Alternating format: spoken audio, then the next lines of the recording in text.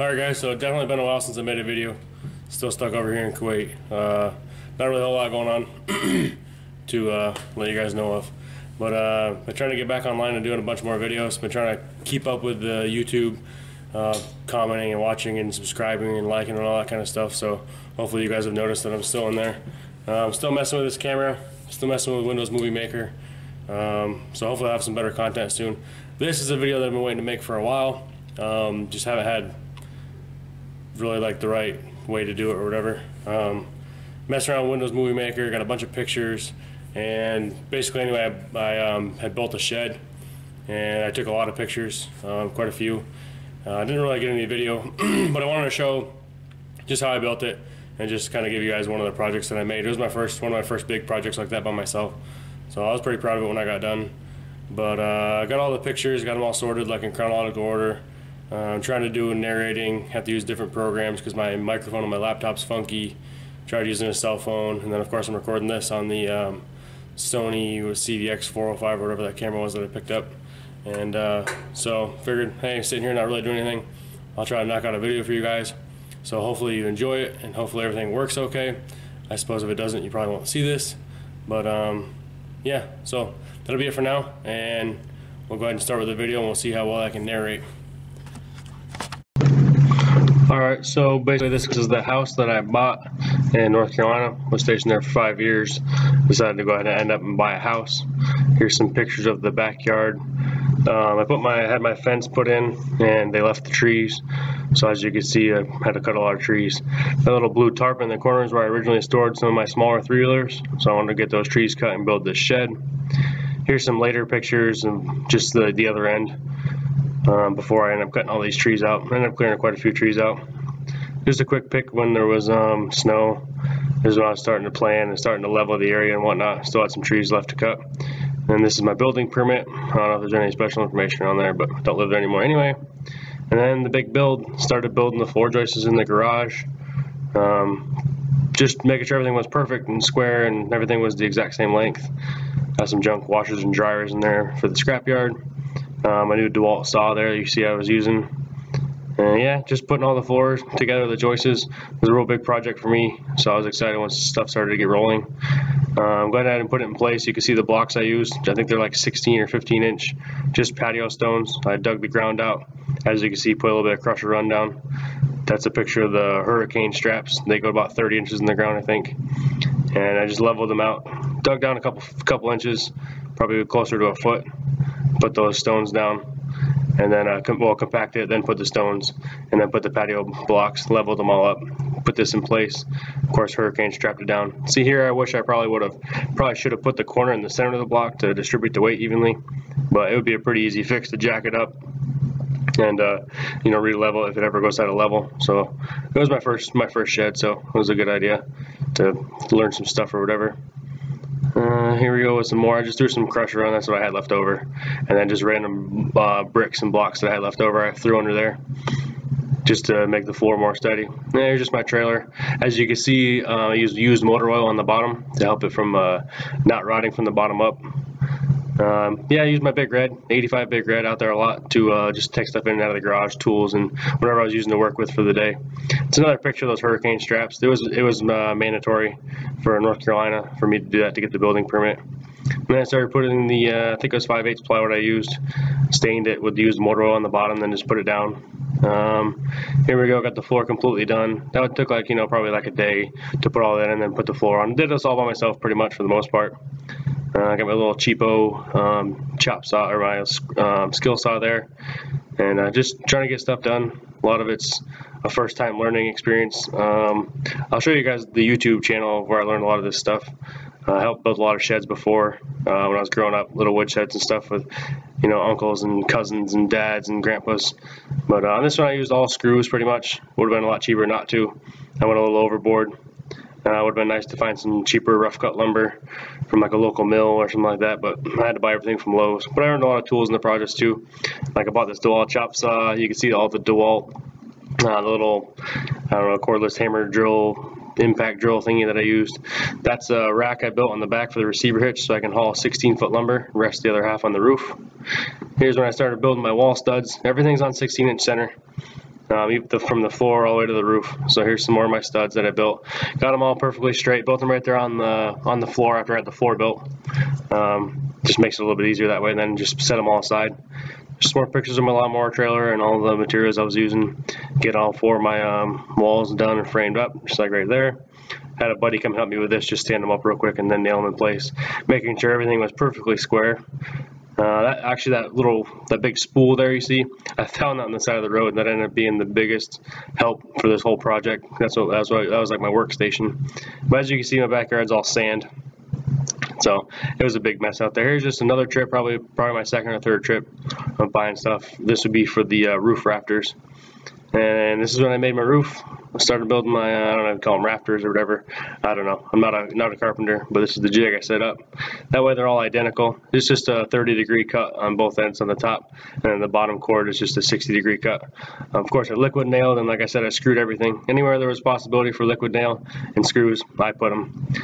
Then just use a 1/2-inch plywood on both sides as my bracing. I didn't really see the point in buying the metal ones or paying any extra, so plenty strong. Definitely overboard. 16-inch centers on the roof. I could have easily done 2-foot centers, but I wanted it to be perfect, and I wanted it to be done and done right. And otherwise, I just would have bought a cheap shed from Lowe's and paid out the ass and had a crappy shed.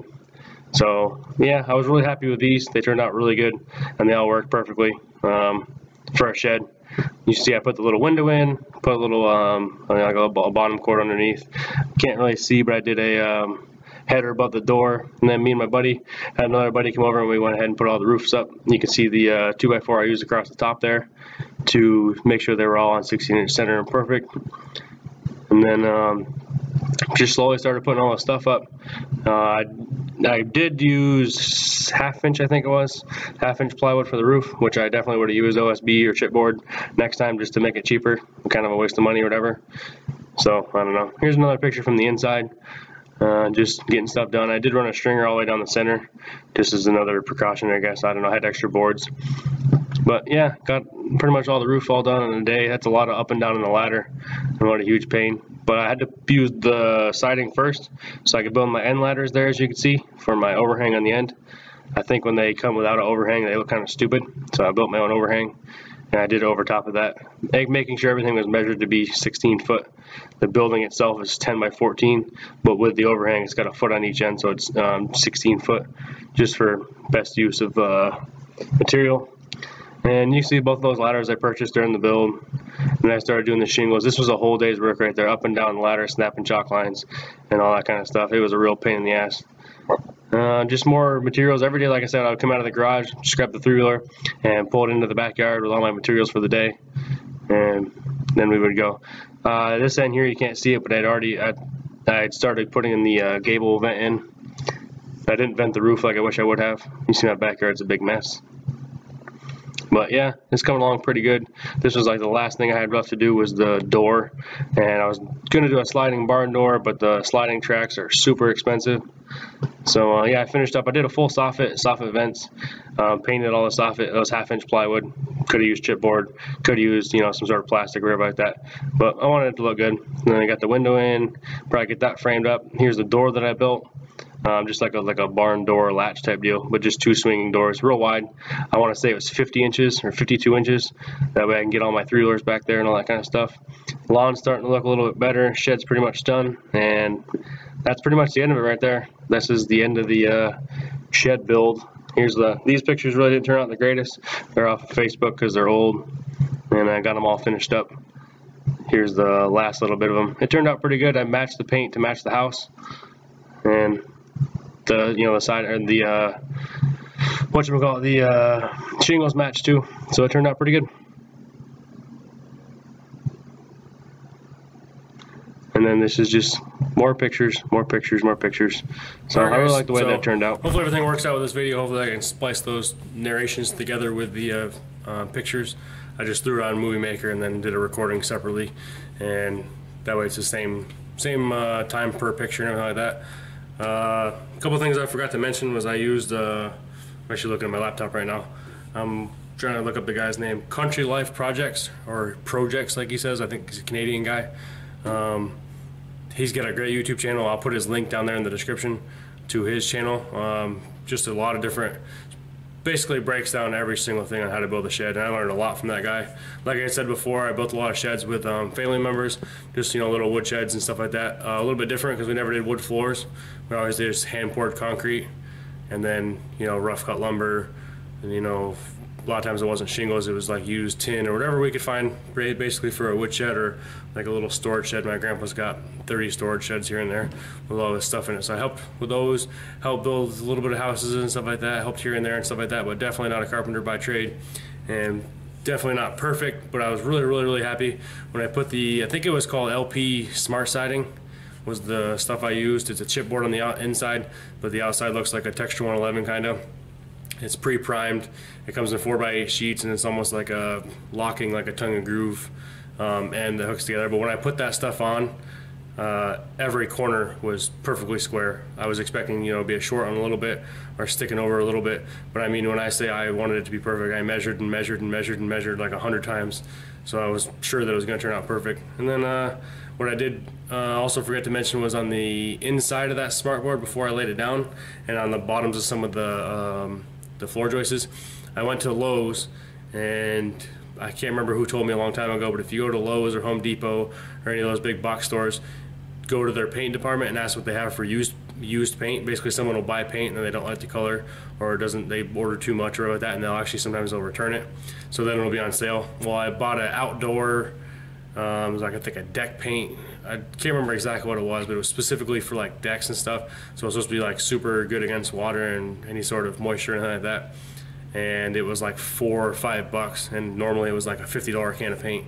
I didn't really care what the color was. It was like a tan, but I used that on the bottom like foot or so of the LP Smart Siding, and then when I got done with that, I put a little bit of what I had left over. I just kind of slapped it on the very bottom of the building. As you can notice, the top right hand corner of my property is where I put that. There's like all the drainage in the world up there, so the bottom of it should never get wet. It should never have any issues.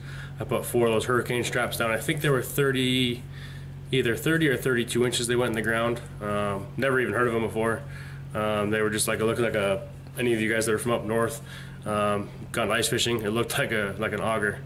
But they screwed it into the ground pretty easy, went down 30 inches, and then they had their little 1/4-inch cable. It came with all the ties and stuff like that. I don't remember how expensive they were, but all said and done, I did learn a lot. I would have changed a lot. I would have done it a lot cheaper, but I'm happy with the overall, you know, the way that turned out.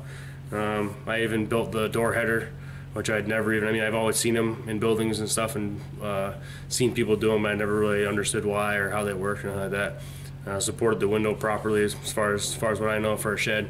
My dad saw it and my stepdad saw it. Both have plenty of building experience, and they were like, this shed's way overbuilt. It probably will outlast your house. So any luck, hopefully that's what'll happen, as long as my tenants keep the pine needles off the roof. But yeah, that's pretty much it for now. Hope you guys enjoyed the video. Can't really tell you how much longer, but it'll be not much longer before I get back to the United States of America, and we'll get some other videos up. Probably get a cold start of the Dodge, the 88 D150. That's sitting in POV storage, so I'll be there about 5 months. So I might get a chance. I'm not really sure how much of a pain or how quick I'm gonna have to try to get in there and get it out, but it'll really just need like a battery charge and check the oil and stuff, and we'll see how quick it starts. And then it's going to be moving stuff in and out of the storage unit, and maybe messing with a couple 3-wheelers, maybe do a ride video here or there, and then I'll be exiting the Army. So lots of stuff coming up within the next year. Hopefully I get some more videos out, and hope you guys had an awesome New Year and holiday season and all that kind of stuff. And we'll see you guys next time. Please stick with me, and we'll have some more videos up as soon as I can.